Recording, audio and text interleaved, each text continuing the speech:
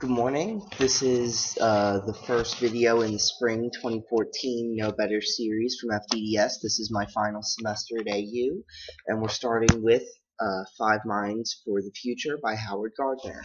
I'd also like to make a note that today is Martin Luther King Day, so we have a lot to think about and a lot of different ways to connect this reading. So, first off, what did I learn from this book?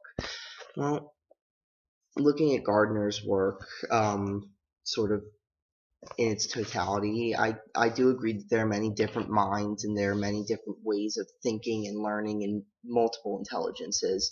Um, Overall, it was a pretty painless read, but I really believe that Gardner was trying to get across that we as thinkers, as people, really need to focus on bettering ourselves. I think that's why he started out with the disciplined mind, that we need to think in terms of disciplines in order to really get the most out of what we learn, and then we can synthesize and be creative and respectful and ethical, and that really allows us to be the best kinds of thinkers.